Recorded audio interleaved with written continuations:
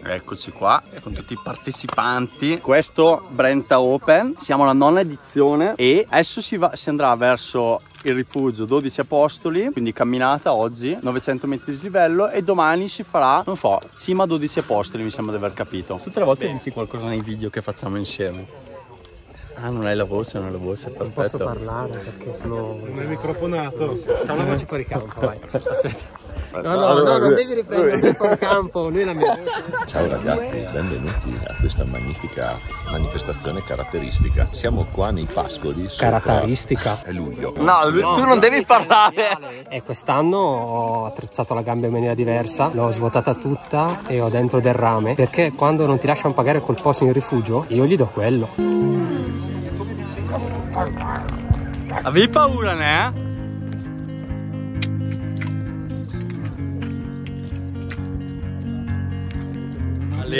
Giorgia, ma io ti immagino lì con le ciabattine, cosa dici? Con le ciabattine davanti al computer.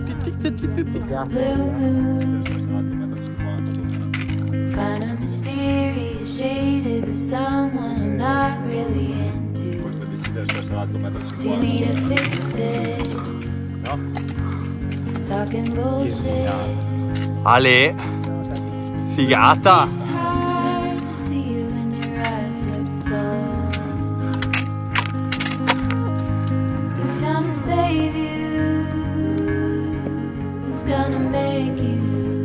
No. Ciao bestia. Gian. Figa. Siamo un altro ragazzo perché devo Ma robe così difficili le fate ancora? Qualcosina, ma... mi senti un Dagnaro. Dagnaro. Anche la spiana. Sarebbe poi per cosa, Dagnaro? Beh ragazzo, baita e casa. Ma in foto vengo bene lo stesso, eh? Con la fotocamera, non sembra un po' un pagliasso? Giusta pausetta. Un po' di pausa, il rifugio là dietro le mie spalle. Voi vi state facendo una smanzolata qua. Perché tu invece? Ah beh, ma... Ok. Ale ale. Vanzing.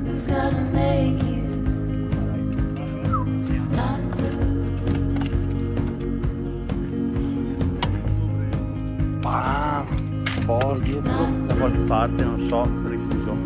Siamo quasi.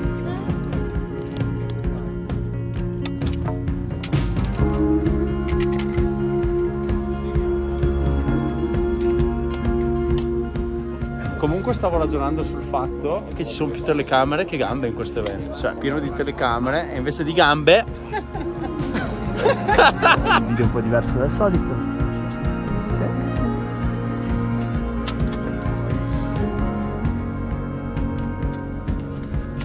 Ricordano il selvaggio blu in Sardegna questi penitentes. Io di solito salto, però non lo so, la Silvia è sempre poco d'accordo con queste robe. Wow. Facciamo rilla.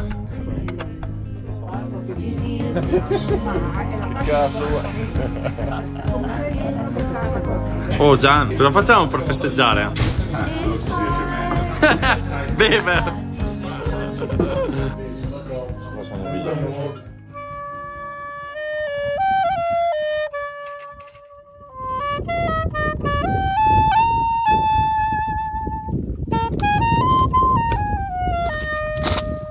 E si entra nella chiesetta, insomma, qua. Chiesetta Sosat.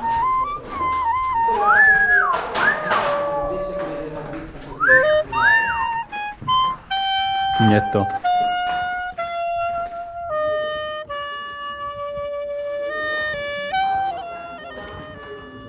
Siamo all'interno della chiesa commemorativa di tutte le morti in montagna. È stata costruita a Sovolera della Sosa negli anni 50 proprio con l'obiettivo di commemorare tutte le persone che perseguendo la loro passione sono morte in montagna.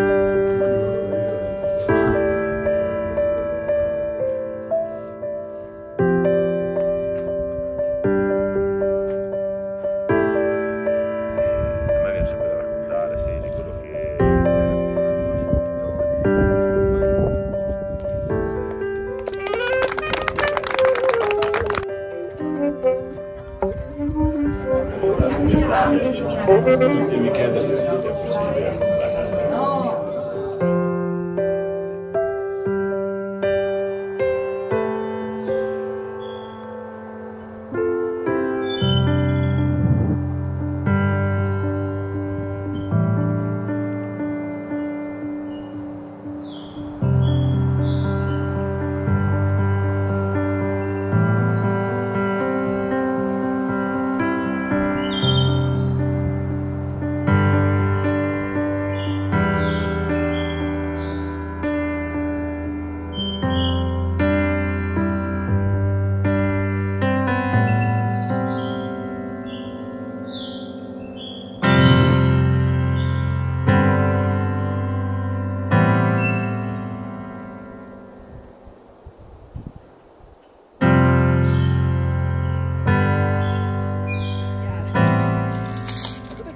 Praticamente sta ritirando fuori tutto. Perché non c'ho le scarpette?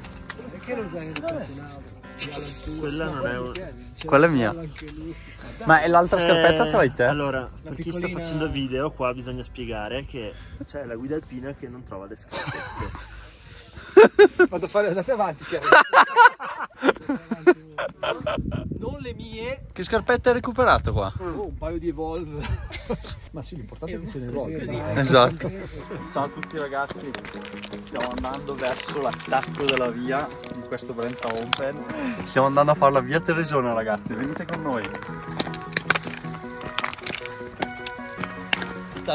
Siamo proprio i maschiacci oggi. Ti stavo riprendendo Ale Kevin, Ale, Siglian Soso. Ale. Qua dietro il nostro Harry. Sì. Via.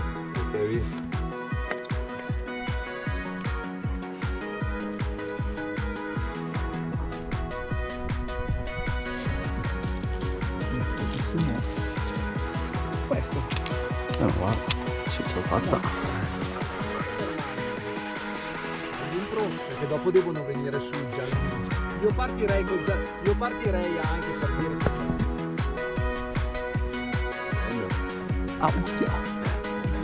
Lì dopo quando arrivi lì ti pigli le stampelle, sì. C'è l'Alberto che ti affianca e decidi te o con una o con due, vedi che sì. è un prato verticale, il tuo terreno d'azione. Mi sa di capire che se si muove qualcosa di nuovo. È grossettino, sì, quei 2 o 3 pilastri lì.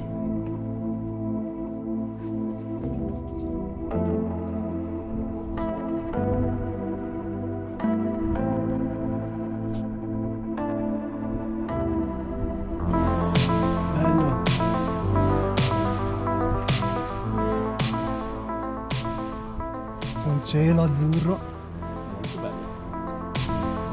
Quasi in cima. quasi in cima. Cima 12 Apostoli. Abbiamo fatto la via Teresona. Teresona. Col polso hai molta più leva e tieni meglio. Così La via invece- Teresona perché si chiama Teresona? L'ho dedicata alla figlia del mio più caro amico che si chiama Teresa. Ah, per quello? Ah, l'hai aperta te questa via qua? Sì, le ho aperte tutte io. Ah. Ma Però dai. le ho aperte tutte così. Con i friend? No, senza corda, senza niente.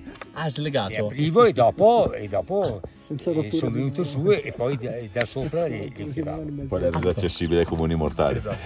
Ho delle bellissime vie, vedete quella parete là in alto della Cima d'Agola, che a sinistra c'ha quel pilastro giallo e a destra c'è una riga nera che scende. E lì ho 3 vie. Prima mi sembra si chiami Orso Nero, Orso Bruno, insomma. Ok. Poi quella di sinistra, che è la più facile, sarà più o meno 6A, e si chiama Orso Grigio. Ok. E invece quella in mezzo, quella è tosta, è difficile, e sospiri perché insomma, però, sì, però sono delle vie su roccia Ah, sì? magnifica.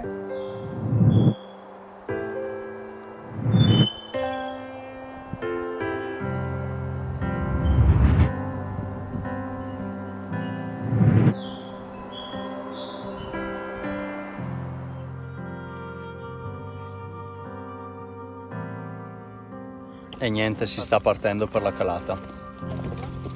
Il nostro Ermanno qua dietro. Guarda Kevin. Kevin, visto Kevin dove ti porto? Vieni di qua con quella gambina, con quel piedino a grattare sulla roccia. Grazie Kevin. Ciao Kevin, tira su un po' la corda, per quella sotto tira e si deve metterlo in tensione. Vado via dalla vetrina di un galà. Ermanno, lo vedrai bene con la maglietta rossa, quella di Zagor. Sì. Bene con quella e una podetta. E quando qualcuno gli chiede cosa serve quella per andare in montagna, tetta con le mani il salam e lo affetta così, tanto fetta grossa bresciana, altezza carne, no?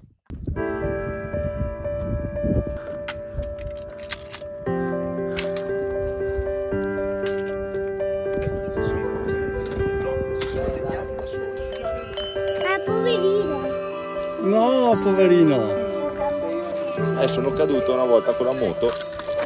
Chi va? Qua, soprattutto in Cambogia.